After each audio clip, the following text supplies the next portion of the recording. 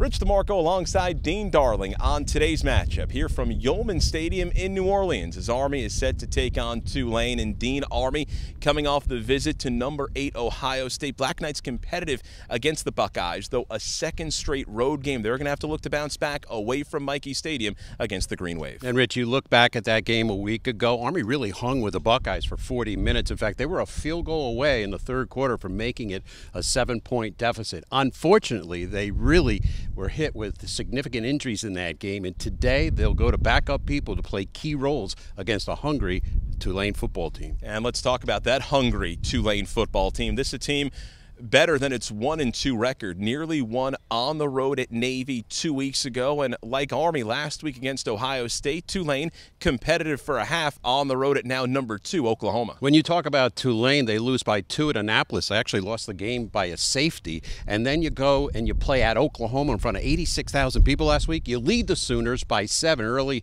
in the second quarter, however, ended up losing that game significantly. They, too, like Army, suffering some injuries at a real key position at quarterback. We're not sure who will go at quarterback today for the Green Wave. And it's going to be a hot one here at Yeoman Stadium for Army and Tulane. Dean, can't wait for it. Sure can. That's Dean Darling. I'm Rich DeMarco. On today's matchup, it's Army and Tulane here from New Orleans. Go Army, beat Tulane.